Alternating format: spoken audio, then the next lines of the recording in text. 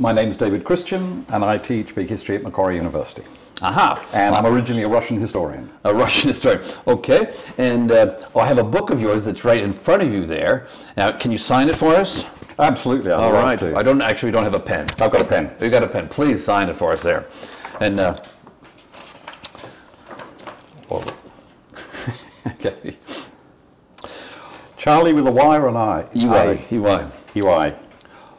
Okay, now. And Molly with an IE? With a Y. With a Y. Okay. Okay.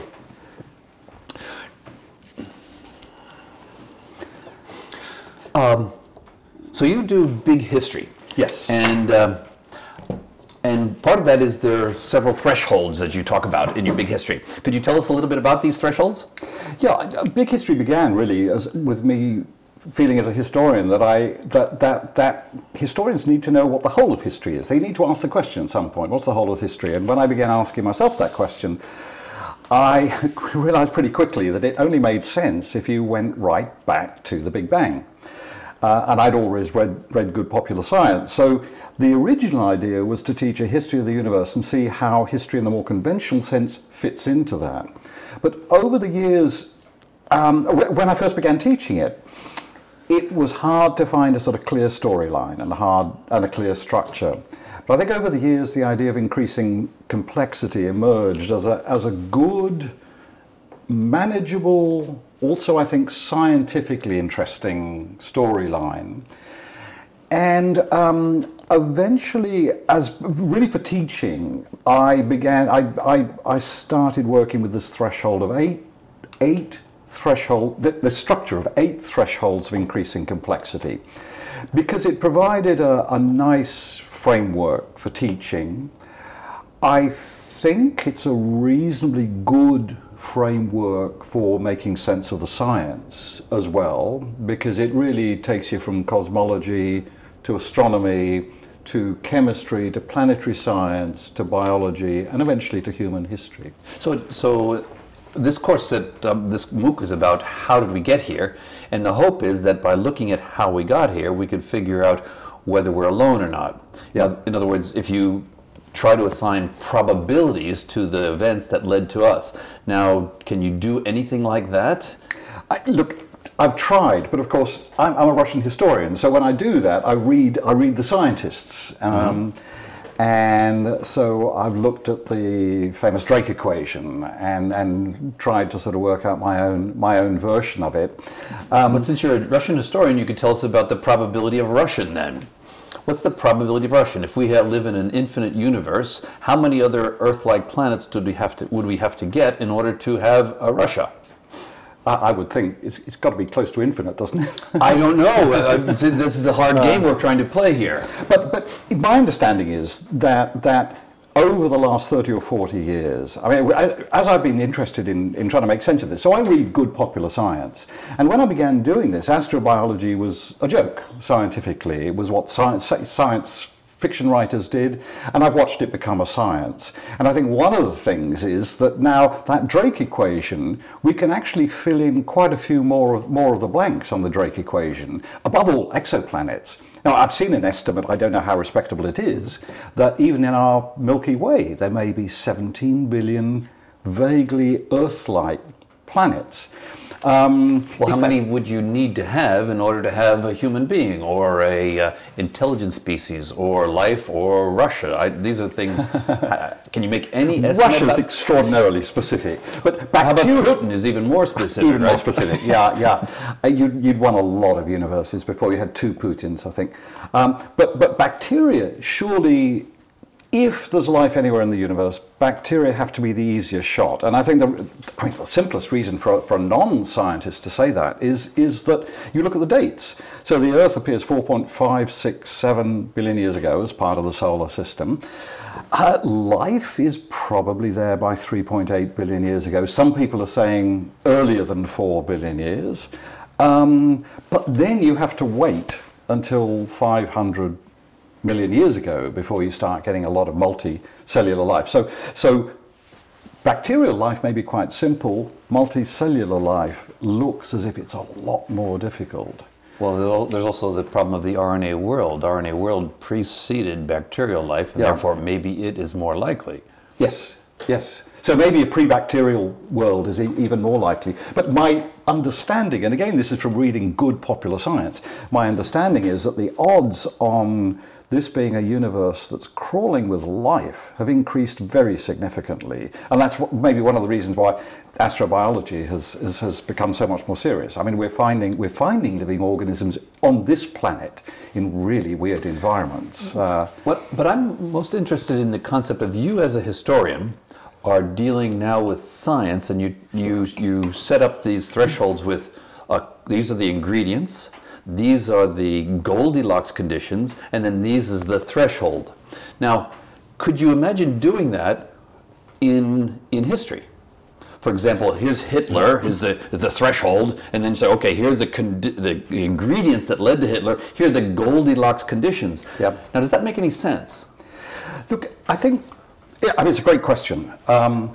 The idea of thresholds began as a teaching idea, not as a kind of research idea, as a way of helping students get a sense of what we mean when we're talking about increasing complexity. And again, not at a very technical level, but so as a way of grasping the idea of emergence above all.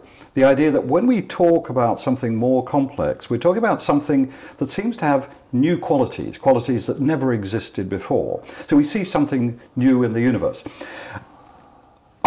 Because you're crossing from the natural sciences into the humanities, one of the problems I realized very early on, as both a teaching problem and a kind of writing problem, is translation. How do I translate from the language of a cosmologist or a geologist into the language of a historian? So I would say you're absolutely right that the idea of a threshold is not a piece of a historian's jargon. I don't think it's a piece of many scientists' jargon, although they may have similar, they may talk about phase changes or something like that. But it's a piece of jargon that seems to work at a teaching level, at least, across multiple disciplines. I suspect maybe it works at a slightly above the teaching level too. But in many ways it sounds like something that Stephen Jay Gould fought against for much of his career, the great chain of being. Yep. How do you answer that? I think, look, I adore Stephen Jay Gould. I've read a huge amount of him, but eventually I'd read enough of Stephen Jay Gould to start thinking, I don't think I agree with you on a lot of things. And it was above all the Burgess Shale book that persuaded me of that. Like a lot of academics, like a lot of historians, for example, he's determined to avoid the idea of directionality in history. And I know exactly why, because for historians, the idea of directionality is tainted. Yes. They see Spencer, and very soon they see civilizations beating up on former colonies. So the whole idea of progress is deeply tainted for them. Now, it seems to me that, I share those ethical concerns, but you need to actually prize away the idea of a value judgment from the idea of directionality. Now, to deny, because you don't like the directionality, it seems to me it's kind of crazy to deny that there are directions in history. In other words, things at one time in the past were very different from things at other times in the past. So if I look at human history over 200,000 years, which very few historians do, I can prepare a graph of human population growth, and it's a sort of exponential curve at that scale. Now, if someone tells me there's not a direction in that curve, well, I don't know what universe they're living in. The direction of curve of increasing population. Increasing population in that case. So the directionality means there's something to be explained. Right, but can't you look at the population of any species? It starts out low and then goes up, and then it probably falls, and then you go extinct. Yeah, sure. So what is the directionality there? You could, for the time of the rise, there's a clear directionality. That directionality is also important because it raises problems about, or questions about what's going on. The weird thing about humans is, with most species, yes indeed, you get a species appearing, it evolves, its populations will grow to fill a niche, and then what you find is it fluctuates around that niche. The niche itself fluctuates a bit, the stochastic process is going on, and then eventually it goes extinct. You look at the human population curve, and it's really weird. by comparison with those of animals. Because what you see in the human population curve is this exponential curve. Now, it may eventually kick in, but this one has waited until it dominates a planet before you get the downtick. So if you refuse to see directionality in that, you're denying yourself the possibility of asking a whole series of really interesting questions about what makes us weird, including questions about where we are right now. Because I think you can argue that we live in a really weird moment right now. The first time in 4 billion years that a single species is mobilizing resources and flows of energy on the same scale as planetary systems, as the ocean system, as the climate system, as the carbon system. That is really weird. And again, if you refuse to see directionality, you're going to somehow pretend that that didn't happen. And how can you think about the Anthropocene? How can you think about where we are? Well, what about the idea, you mentioned physics, and in cosmology, one of the things that's fundamental is the second law of thermodynamics. Yeah. And so when you put on your equation ingredients, Goldilocks conditions, and then a complexity threshold, at the same time you have a complexity threshold, you have an organization that increases the entropy of the universe more than it was before. Yes. So there's this, we're running towards a heat death. So instead of putting increased complexity on the right-hand side, you could also say closer to the heat death. So it's a little bit of a different connotation, yes. and it's a different type of arrow. Now that's the arrow that most physicists are much more comfortable with than increasing complexity. So increasing complexity means, oh, it's kind of good thing, interesting, we're it. Now, on the other hand, a heat death means, hey, just waste heat, nothing, no structure. And yet, that's what the second law tells us. If there is a directionality in physics, that's the directionality. So how do you, justify those two? They're pointing in opposite directions almost. Well, look, that gives the narrative its tension, surely. I mean, if there was just increasing entropy, if the universe began with high entropy and over 14 billion, well, over 10 to the 104 billion years, I think was a figure I read recently. Entropy just kept on increasing. What a boring story that would be. So a story in which something in the universe temporarily kicks back against this long-term trend, that's a much more interesting story. So I would defend, by the way, I would not accept, I do not defend and I would not argue for a sort of formulaic use of that equation as you described. It's a very simple teaching way to help people ask questions about these thresholds. I'm acutely aware there's lots of other nuances that are missed by this idea of Goldilocks conditions, increasing energy flows and complexity. But the story of increasing complexity, given that my audience consists of human beings, not cockroaches and not protons, it's really interesting for us, because you can argue that the world we live in today is damn close to the most complex thing that we know about. Now, I'm sure there are lots of toing and froing you could have about that, but it's not an implausible argument. So this story about increasing complexity despite entropy, I think, is an incredibly interesting one for humans. It's also very relevant to contemporary politics, because it's a reminder that the more complex things, I think there may be a general rule that the more complex things are built with greater difficulty, that the Goldilocks conditions are much more stringent, and they don't live as long. So in some sense, they're more fragile. And if we want to make sense of the Anthropocene, of today's world, if we want to not mess it up, we really have to understand this tension between entropy and complexity. Mm-hmm. Well, you mentioned the word Goldilocks. So Goldilocks seems to imply that the universe could have been otherwise than it is, and that the narrow range of conditions or ingredients, there's a narrow range that led to us, or led to what we have today. On the other hand, if you say that, no, the conditions are that way and they couldn't have been different, then the whole idea of a Goldilocks zone doesn't make any difference. For example, in a habitable zone around a star, a circumstellar habitable zone, you have what's called a Goldilocks zone of temperature. You get too close to the star, it's too hot. You get too far, it's too cold. So we say, oh, there's a Goldilocks habitable zone. But there, you really have instantiation of a hot region and a cold region.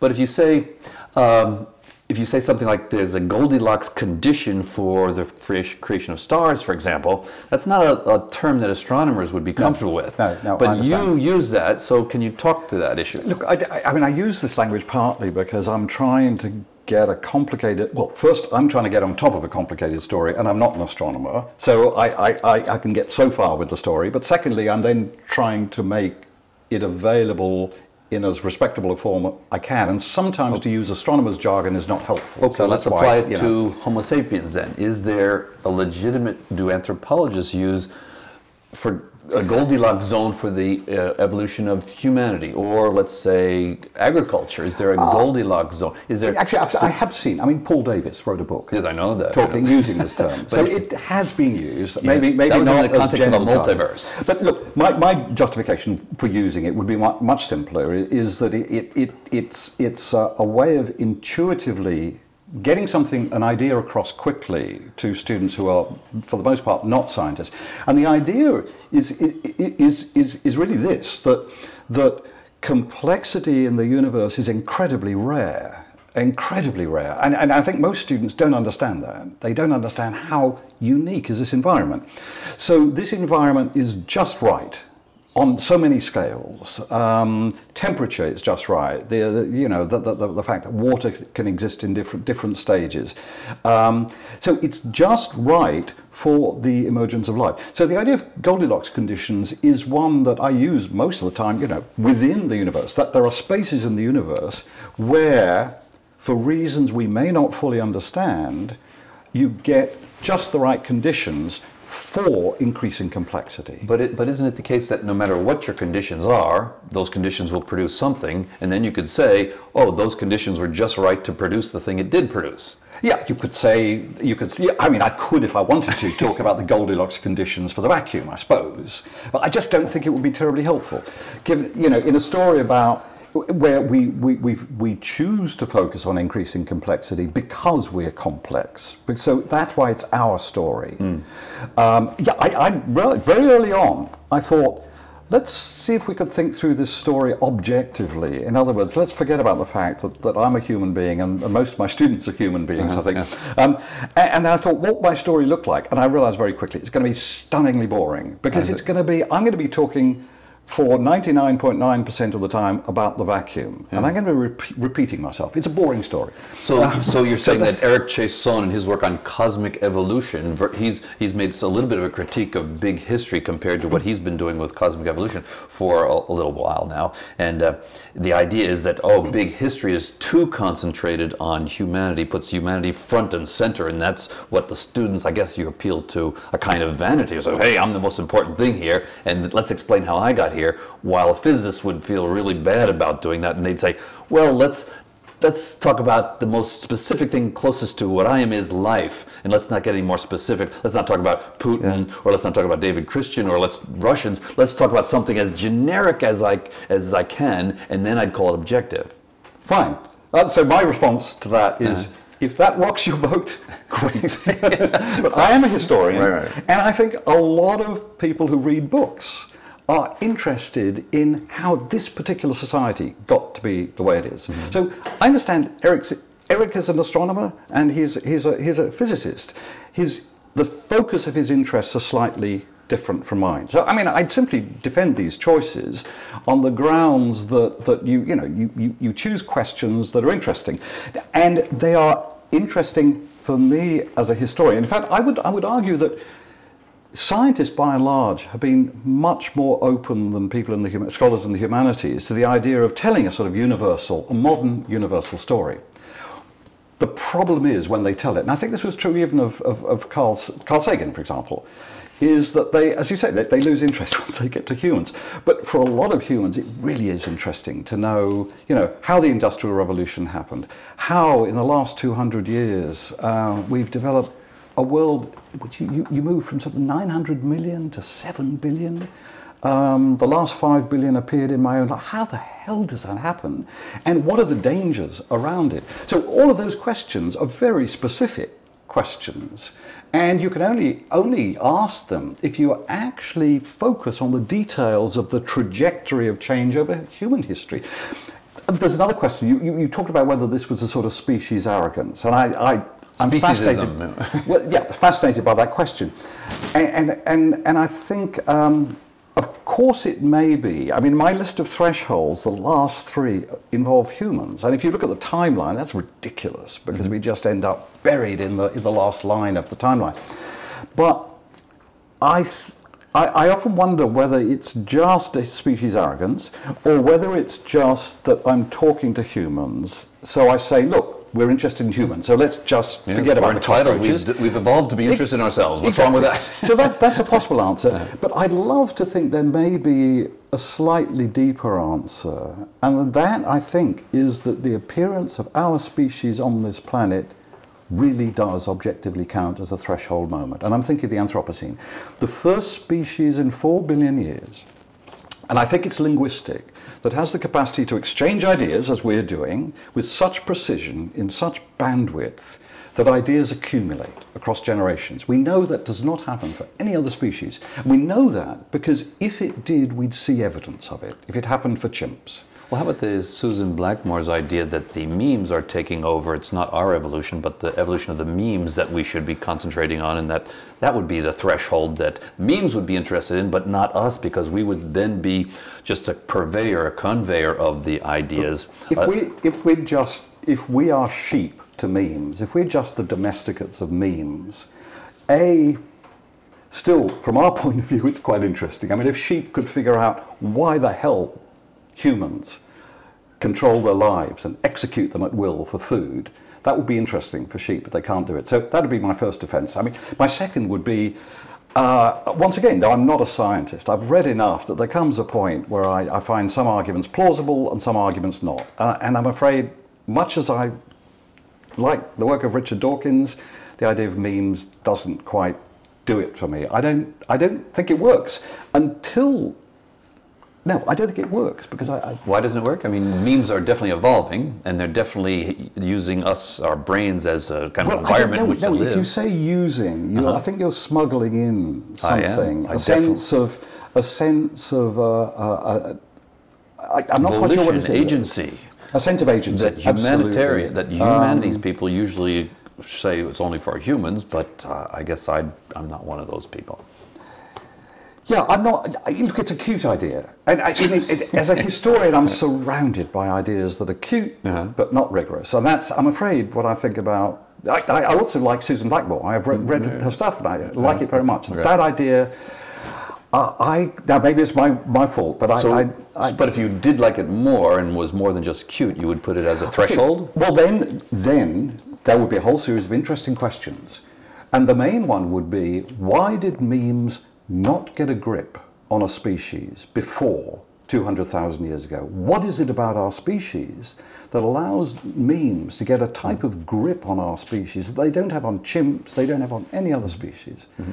So that would be just the meme-centered version of the question that fascinates me. And the question that fascinates, the way I'm phrasing it is, of course, it's an old philosopher's chestnut. What makes humans different? But a lot of people like Ray Kurzweil and others think that very soon there are going to be computers, computing themselves, writing programs, and then we'll reach some singularity, and then humans will become obsolete, and then the memes will just evolve much faster than we are able to as biological creatures, and then boom, we're just left in the dust behind something that evolves much faster. In many of the same arguments that people said, once you have sexual selection, you can evolve much quicker than these poor bacterial. So you're not afraid of this idea, or what do you think of this idea in the future, in 100 or 1,000 or 1,000,000 years, that there will be... Or 50. Or 50, that's right. I've just been reading Nick Bostrom's Superintelligence, which I found absolutely terrifying. And but not terrifying enough to put it as a threshold. Well, it's in the future. I mean, it as a possibility, yes, certainly. I mean, I can't discount it more than anyone else. But even then, that would simply mean that our perspective on human history is rather limited, and a Kurzweil perspective would once again be a perspective on which, life evolves according to certain rules for 4 billion years. Then there's a sort of explosion of some kind. And as a historian, I see the human part of that explosion. If you're Ray Kurzweil, I suppose you might want to imagine yourself in 10,000 years' time, seeing the human part as simply the starting point for something else, in which the later carriers are machines. But still we'll want to ask about what was it about humans that made them the raw material or the fuse, whatever the metaphor is, for this astonishing change. Back to the Drake equation. One of the things that fascinates me, and I gave a talk which is just a sort of thought experiment, but it's really all about the possibility that yes, indeed, we're hitting a wall of some kind. And Fermi's question, where are they? Why haven't we seen them? If let's be precise, if complex creatures capable of what I call collective learning, this accumulation of information, if they exist elsewhere in the universe, the vast majority of them must have been around for a long, long time. They ought to be way, way, way ahead of us. And you'd think we'd see some trace of them. So one possibility, at least, is that there's a wall, there's a blockage at some point. And the terrifying thought that's very relevant for today and for politics today and for education today is we may be very close to it. Now, it could be a Kurzweilian wall in which we morph into something else, but it could be a sort of ecospheric one. There's a wonderful science fiction novel called A Canticle for Leibowitz, straight after World War II. And it's a sort of description of the wall. It's in a post-nuclear world. The flame deluge is the phrase they use. And you're in a sort of Dark Ages world in which they're preserving manuscripts from the past, from before the deluge. And slowly in the novel, you move forward across the centuries and they relearn modern science. And eventually they build nuclear weapons again, and they use them again. So it's the most terrifying image of this wall. Well, let's go back to this question of how did we get here and are we alone? And for example, let's suppose that there's World War III and we kill ourselves. Now there's a movie called The Planet of the Apes in which the apes then evolve to inhabit this intelligence niche. But let's do a little bit better than Hollywood here. So let's have World War III, and then let's imagine is there such a thing as an intelligence niche? You use the metaphor of, hey, more advanced than us, so you're assuming that there's some type of trajectory of once a... Okay, I hate the word advanced, and if I use it, I'm sorry, then I take it back. You need to be more precise. A species, the defining feature of us, I think, is this capacity to accumulate information across generations. That gives you power, because information gives you control over the resources of your environment. Isn't that what genes do? But apparently in a limited way, and that takes us back. The rules of natural selection give us this pattern we've talked about earlier, of a species that rises to a certain, fills its niche, and then its population fluctuation, then it goes extinct. Whereas now we have a niche, we have a species that, because it can accumulate information, and because information is power, you can watch it in Paleolithic world. You watch humans spreading around the earth. They're learning how to live in Ice Age Siberia. So you're talking about Lamarckian evolution. So it is Lamarckian. Suddenly, new rules of evolution, because culture is carrying a lot of the burden that genes used to carry in the past. But isn't horizontal gene transfer Lamarckian evolution? Horizontal gene in bacteria? Yeah, bacteria talk to each other with genes. They just exchange genes. Yes, and so you could surely argue that bacteria collectively have had something like the Anthropocene. But I think it's an important distinction from a biological point of view that we're talking about a single species here. We're not talking about a whole collection of species. We're not talking about photosynthetic algae, who certainly transformed the climate system by, pumping oxygen into it. We're talking about a single species. That's brand new. So there has to be a new mechanism at work. But even the idea of the species is new. I mean, in bacteria, it's very hard to talk about species. So so you have to have sexual selection in order to have a species. So of course species are new. So in the bacterial world, I agree. But nevertheless, the idea of a multi-celled organism in which the idea of a species does make sense, behaving in the way that whole groups of bacteria have behaved in the past. And also, apparently, maybe more powerfully, because those photosynthetic bacteria were still subject to changing conditions. They couldn't push at the limits in the way we humans can. But what you're describing is humans. But what I want to know is, let's suppose that humans were not here. We kill ourselves, or we never evolved. And the question is there such a thing as an evolutionary selection pressure towards what we think the human niche is? In other words, if we go extinct, give me a guess, how long would it take before this, what you call collective learning, would evolve again? Yes. So that we can define as the niche, I think, collective learning. Okay, if you define it that way, how long would it take? And look, again, all I can say is, I ask these questions myself, and I sort of read the good popular literature. I'm fascinated. You talked about Stephen Jay Gould earlier. Simon Conway Morris was his great opponent. And Simon Conway Morris, I believe, is not in a small minority amongst biologists who argue that that evolutionary pathways may actually be more constrained than we're inclined to think. Now, if that's true, then that is very interesting for thinking about life elsewhere. Well, then you can use something like advancement, and then you have an arrow in which to go. It's called the convergence towards intelligence. Exactly. But Stephen Jay Gould would argue, no, there is no such thing, and so it's a big controversy in biology. Well, if you take the whole of history of life, so back to the question of directionality, I prefer the word directionality to advance, because advance smuggles in value judgments. So can we define a trajectory, a direction in evolutionary history? I think you surely can, and I think most biologists would say over 4 billion years it's quite easy to see one. On shorter scales it may be harder, but I mean, is it towards collective learning? Is it towards collective learning? If you only have one example of what you're saying, oh, it's only humans can do this, then you only have one example that's species specific, and species don't come back. Not quite, because what we have is a lot of species in which, so if we think of collective learning as a whole series of capacities that were released by a switch. The switch is the only one-off thing.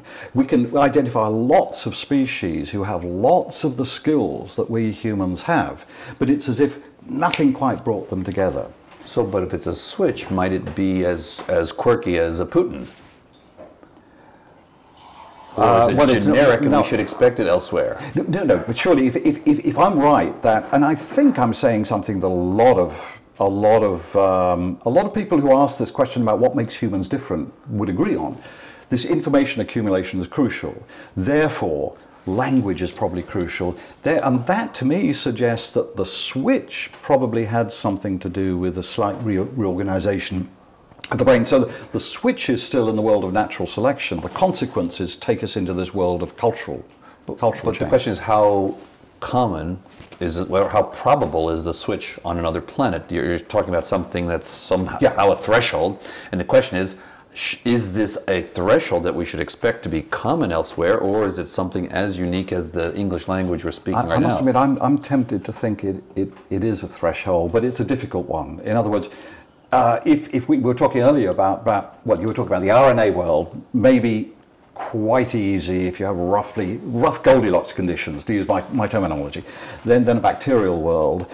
Then eukaryotes. I've just been reading a book by Nick Lane in London, arguing that, and he argues that eukaryotes really is a one-off, that symbiosis that generates eukaryotes. But let's say that's just more difficult. Multicellularity is clearly more difficult. Once we get multicellularity, we get a lot of lineages in which brains develop and more sophisticated forms of communication. Now that all suggests to me that something like collective learning is not that weird. It was sort of within the possibilities of many different species. Well, brains, however, are monophyletic, and that is, it used to be only one species. And if you have a trait that's only specific to a species, you're talking about something that's very, very specific, and very few biologists would say that a species would evolve again.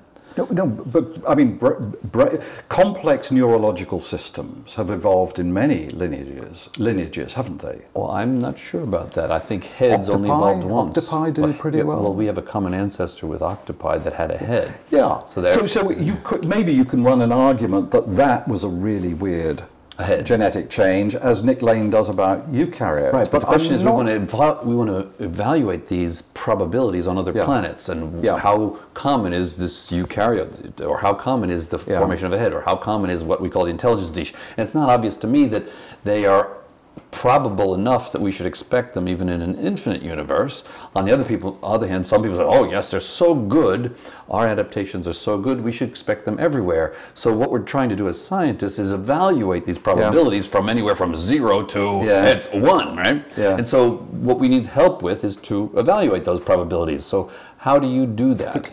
I'm afraid here I'm going to turn into a complete coward. I don't think I'm the person to answer that question. You know, my attempts to answer it involve, you know, reading good popular science.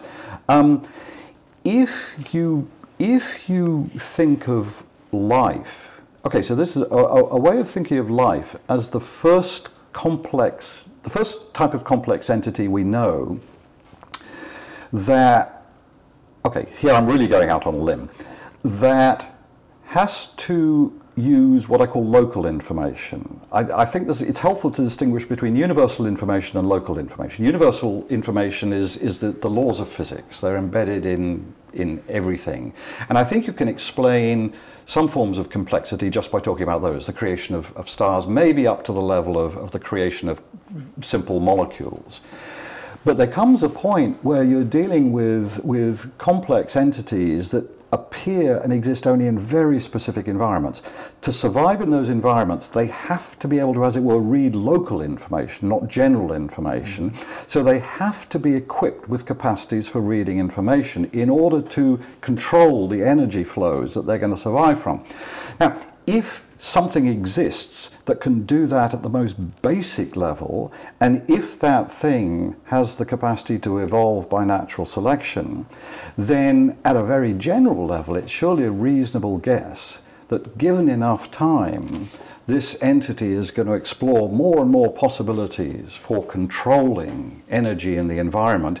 And if information is as crucial as I'm suggesting it is, that ought to suggest there might be a kind of evolutionary pressure towards, in some lineages, not in all, towards structures that give you more and more control over information. Now, if that's right, then it suggests that it is plausible to suspect that complex neurological systems and eventually brains should emerge.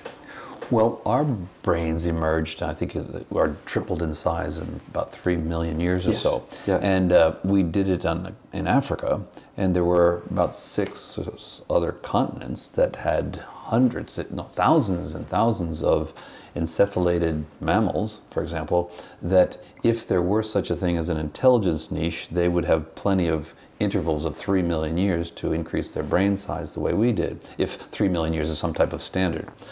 And yet we don't find them. So, for example, South America was independent for about 60, 70, 80 million years after it separated from Africa. Yeah. Lots of species there, lots of monkeys. And the question is, if there is such a tendency to evolve towards this intelligence niche of collective learning, then 70 million years is plenty of time to do it. And yet it didn't. Nothing that we would identify as a collective learner evolved there. The same thing for New Zealand, the same thing for Australia, the same thing for Madagascar, same thing with India. So the idea of there being an intelligence niche towards which there's selection pressure doesn't seem to be supported by that evidence over the last 100 million years. Unless you say that this is a long, slow process, and some lineage has to be first.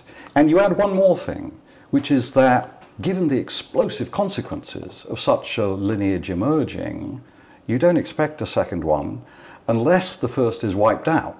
And then you may get a second one. Because we've blocked off the possibility. I mean, that's only 50,000 years ago did we block it off when we started spreading around the world. But before, we slaughtered most of the large mammals in Australia. That's only 10,000 years. I'm talking about 50 million years. But you said that somebody has to be first. Well, does there have to be a first, I don't know, elephant? No, all I mean is that all I mean by that is that the fact that you don't get creatures capable of collective learning before us may simply mean that we were the first. You know, that's simply a matter of how fast this process works. If it works fairly slowly, but aren't you assuming what you're trying to argue about? And you're assuming that it will come. So no, I'm not. I'm saying. So then somebody doesn't have to be first. Then, if you're not assuming that, then somebody. If you assume that, if you assume there's a gentle pressure towards increasing intelligence, and that pressure eventually is going to push some lineage across this immensely significant but maybe very small threshold into collective learning, then yeah, someone has to be first. I mean, same with eukaryotes. You know, someone had to be the first eukaryote. Should somebody have to be the first English speaker? Well, I'm not quite. I mean, in a sense, yes. Okay. All right. There's a debate about, I don't know, 20 years ago between Sagan and who's the fellow the Harvard biologist.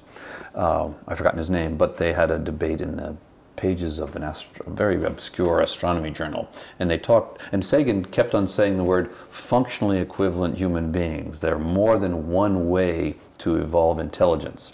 And this biologist said, no, this is a species-specific trait, and therefore there's not one way. In other words, the biologist was saying that our closest relatives, functionally, genetically, any way you want to talk about it, are here on Earth. And Sagan was assuming, no, our functionally closer relatives are on another planet. We call these the intelligent species. So talk to us about that debate. I don't know that debate. I don't know my way around it. Certainly the idea of, I guess, if there is this sort of tendency towards increasing control over information, and if that tendency suggests that eventually some species is going to cross the threshold of collective learning, then I guess I'd be with Sagan, because I think the idea of collective learning, which is, I mean, it's a term I call, it's an idea that it's one of the few ideas that I teach that I can claim some ownership of. I think it's a very useful way of discriminating between intelligence, which chimps have and cats have and dolphins have, I mean, a lot, and crows have, and the sort of intelligence that generates the explosive impact of our species, because ours is collective, it's not individual.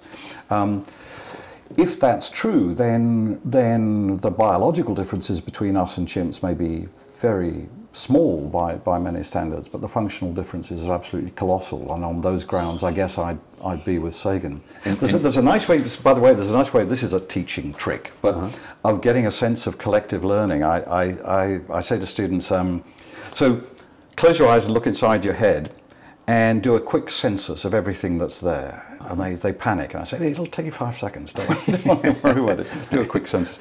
And then you ask yourself a question. If I had never talked with another human being in my entire life, how much of that stuff would be there? And once you start thinking like that, you start seeing the illusion of individuality. It's the chimps that are the individualists. We humans live in this sort of sea of information. So we're collective in a way and that I think is new on planetary scales. Well, I think E.O. Wilson would argue that ants did that before we did, and that they are social insects, so they're social creatures. Yeah, but accumulating information on the timescales of cultural change, this is, yes, they're collective, but the mechanism of their collective behavior, I think you can reasonably say it's fundamentally genetic. It's not cultural. And that affects the speed of change, because it means that genetic change can be quite fast, but that sets a limit to the speed of the social, of the change of ants. So I think there's something radically different about us because the mechanism is different. It's cultural, not genetic. But Nick Bostrom and I think Ray Kurzweil would say, yes, you're right, and you're so right that computers are now doing what you're just describing. That is, they're much faster. They're exchanging information. They're doing collective learning, and then boom, they're gone. And we're going to be sitting here in our biological cells with our little brain in our case and say, what do you mean by that? I didn't know that. I didn't know that. Yeah. So be part of a cell in a multicellular collective brain or something. What do you think of that idea? It terrifies the hell out of me, but it's in the logic. Why would it terrify it's in the logic of what I'm saying. Why does it terrify you? Oh, because I'm made of squishy stuff, you know. I'm a human being, and you want to be more important than a part of a giant brain. It's not that I want to be important. I mean, you know, for good genetic reasons. If I you know, I'm built to care for those very close to me, and with slightly more difficulty for, you know, for those I recognise as human. I mean, that's built into me genetically, and I mean, that's natural selection. Right. Okay. Right. Okay. Let's see. I think. How about the question? Are we alone? Tell us. What do you have any insights into that? Are we alone? Look, I don't really think I have any deep insights. Again, any insights are the results of reading a lot of popular science. Maybe one, which is that the question itself is really worth asking because it helps us think, I think, clearly about our trajectory here. So this whole question about the possibility of collective learning being an explosive mechanism no, I'm mixing my metaphors here, but an explosive metaphor, explosive mechanism that can't go on forever. You know, there's a limit to it, and that may be why, if species like us evolve, then it may be that none of them get beyond this stage of being a planet-changing species. They reach that stage, and then they mess things up. So I mean, I guess the only other thing is very banal and very obvious to anyone who reads any of this stuff, I think, is simply that the likelihood that there are other creatures like this, I think, looks much greater now than it did 30 or 40 years ago, because we know that living organisms on this biosphere can live in such extreme environments. So that widens the Goldilocks conditions for life, and secondly, because of the discovery of exoplanets and the fact that so many of them are probably quite Earth-like. When I asked the question, "Are we alone?" In your brain, what did you mean by we? Okay, absolutely. Yeah, and for me, the interesting question is, other creatures capable of collective learning. Mm-hmm. So not life on Earth, but rather collective human beings. But that presupposes life. I mean, I think if it's hard to avoid the idea that if life is very common,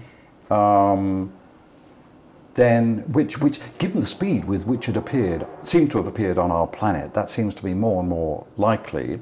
And then you can see these other stages of this exploration of information, or this exploration of a biosphere, that appeared at greater time intervals, which suggests they're much more difficult.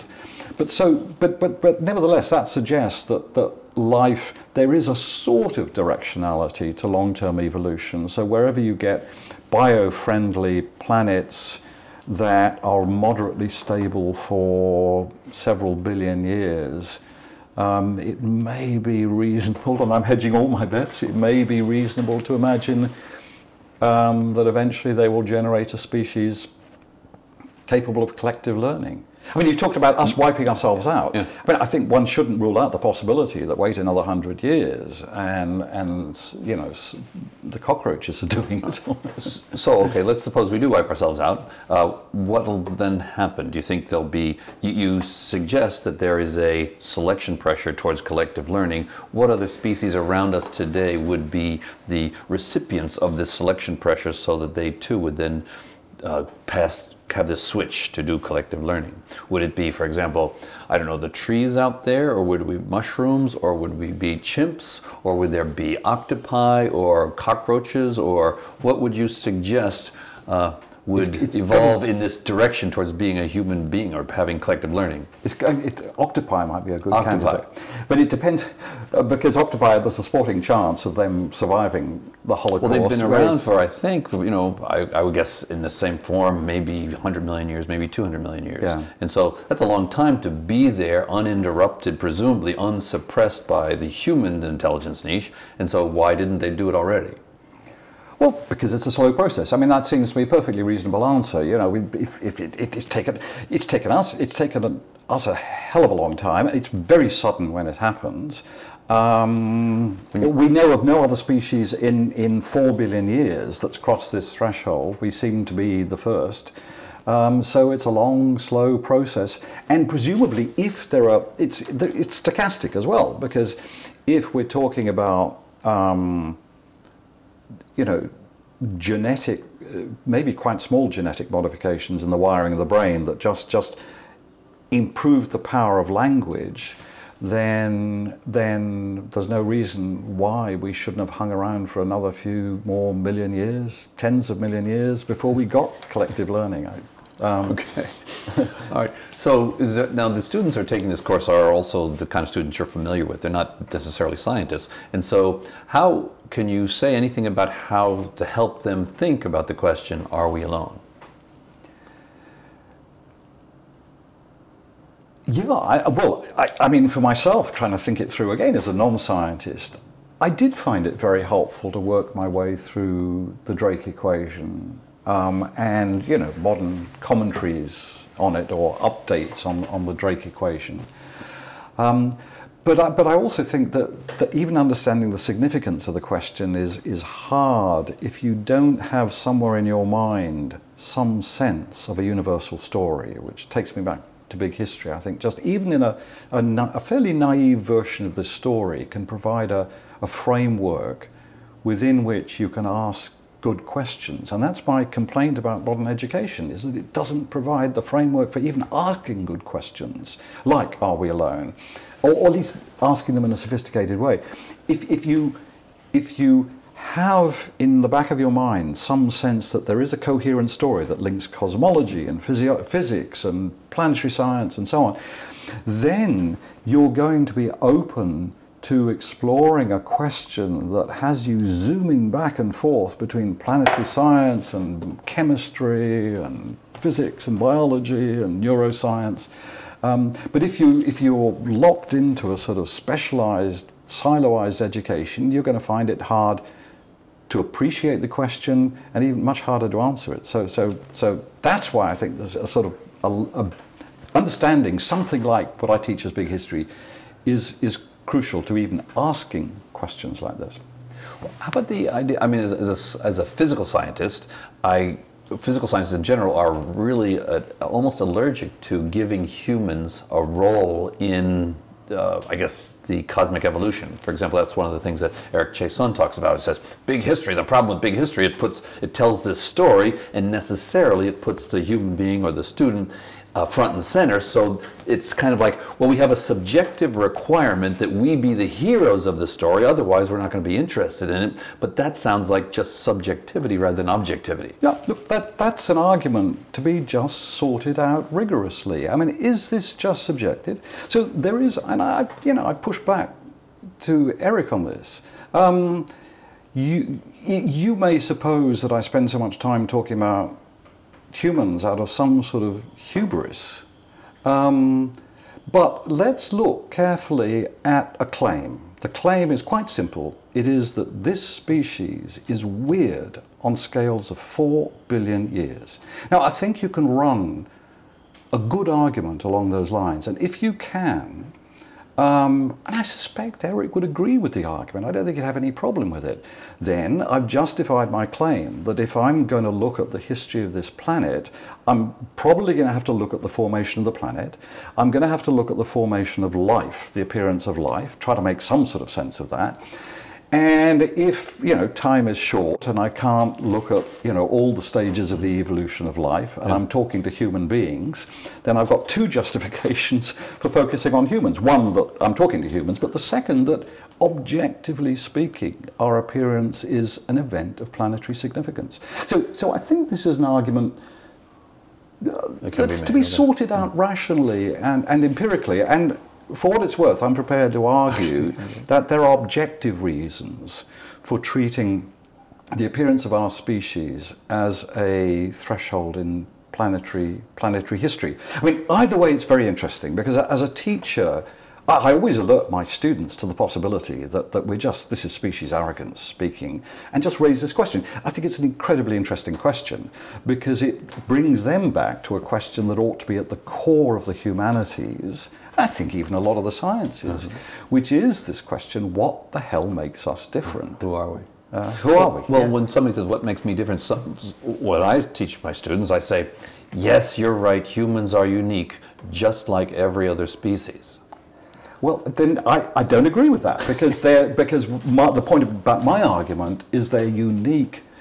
They are unique, just like every other species, but they're also unique in another way that makes them unlike all other species. And that is collective learning, is how you would... Well, it's some mechanism. I think collective learning is a helpful way of describing it, that gives this species, every living organism has what you could call ecological power. It controls some of the energy flows and resource flows in its environment.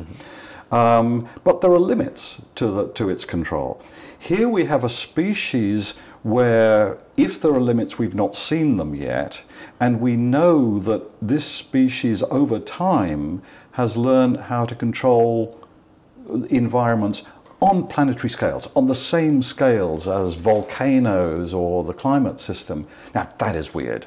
And you can say, this is something that we do that no other species does. No other species we know of. Well, when you say the word control, I guess it almost assumes volition or agency and free will, and that's a big controversy. Doesn't necessarily assume it. No, not at all. Not at all. Okay, so one doesn't need to be precise about this. Collectively, we're managing energy flows on planetary scales. But this is where the word agency needs to be teased out very carefully, and I think very often it doesn't get used carefully enough, because there's individual agency and there's collective agency, and they are utterly different things. Marx knew this. He talks about the fetishism of commodities and money. If I see a dollar bill, it's very hard to resist the idea that it contains value, and I will use it as an individual, and it will coerce me in a sense. Collectively, we humans created this, but that doesn't mean as individuals we did. So we can say that collectively we've created something. It doesn't mean we're in charge of the thing. So this is the thing that scares the hell out of me. It's as if collectively we've built this colossal machine that dominates energy flows throughout an entire planet. I don't think we really know how to manage the thing. I mean, we're working like crazy to try to I have this nightmare of waking up at the controls of a 747 and someone whispers in my ear, "Captain, are you ready to land at LA Airport?" And I look at the dials and I think, I don't know what these are. What, am I supposed to press a button or pull a lever or something? And I sometimes think that's sort of the situation where humans are in. So the word agency often gets used as a sort of mantra in historical writing, but you really do need to tease out those two types of agency. Collective agency, each individual may not have much control over it, but nevertheless, as a species, we did it. Well, how about the idea that plants created oxygen, and then it got too much oxygen, so the free energy gradient available had to create something that would take the oxygen and eat the plants and then turn it back into CO2. So that would be like an environmental determinism rather than the species itself being in control, but rather, hey, the niche is there, then something had to do it. It's sometimes, for example, when there's a pressure gradient, temperature gradient, humidity gradient, then you form a hurricane. So then what does the hurricane do? It undoes the gradient, which gave it birth. Yeah. And so if you interpret the origin of life that way and species that way, which you can do, then that takes away that takes away any type of agency from even collective agency or individual agency. So how would you answer this ecological approach, which just says there is no such thing as agency, no control, no stewardship? You're just there because the environment set up some gradients that you take advantage of. That need to be taken advantage of. But I think determinism, like agency, it gets flung around a bit. Certainly, by historians, it gets flung around a bit too carelessly. I don't know of any determinism that's 100%. So what we're really talking about, I think it'd be better to dump the word determinism and talk about very powerful drivers. Now, if this story of increasing complexity, if it's even vaguely right, it raises this wonderful question, which I think you've thought a lot about. Are there drivers of increasing complexity? Now, maybe the second law, at some fundamental level, the second law is the most general driver of increasing complexity through some sort of twisted, demonic working. I would say that the universe starts out at low gravitational entropy, and then that increases as things collapse, right. And then that sets up gradients, and then things take advantage of those gradients. Then you have these, what you call complex systems. Yes. I would call the structures that are macroscopic, like convection cells or fires or life, that then are produced by the gradients to eliminate the gradients. And that means the purpose of any of these things is to increase the entropy and conform to the second law. But how far would you go with that argument? In denying all agency to the parts of the universe? As far as you would go as far as you like. So there's no agency anywhere at all. That's right.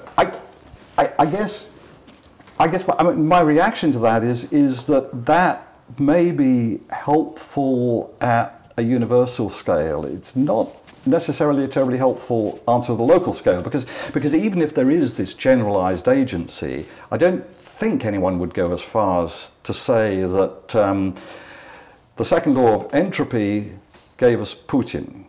So there are stochastic processes here, and there are processes at smaller scales that it's just not helpful really to talk at that level. It may be ultimately true that that's what drives increasing complexity, but we want to know why complexity increased in this particular environment this particular area. But you just threw an argument back at me that I had thrown at you, and that is, you said, Putin, you can't explain Putin. Yeah, exactly. Well, you could, if you say, well, what is Putin? Putin's a human beings running a country is exploiting its natural resources and creating all kinds of entropy and doing what all countries are supposed to do.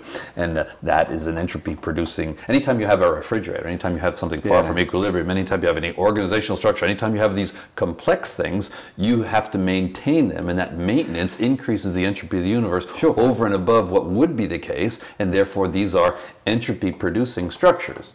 And so can't you, so as humans, isn't the challenge for us is to do this with subtlety rather crudely, isn't it?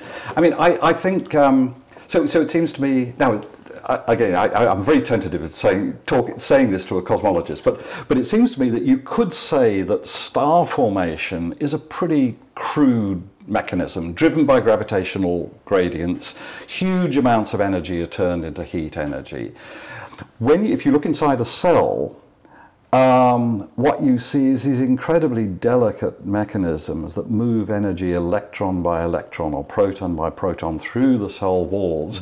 If they used energy in a sort of more violent way, the cells couldn't possibly exist. So this is delicate use of energy.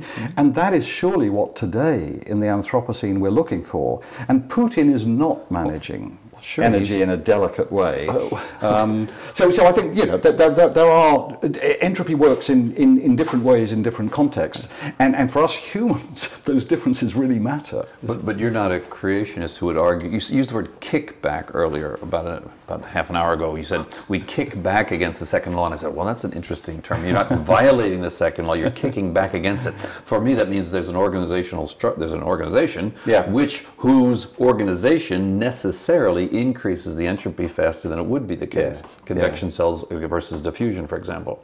So I wouldn't call it kicking back. I mean, No, Dyson would call it a hang-up, for example. There's a hang-up associated with it.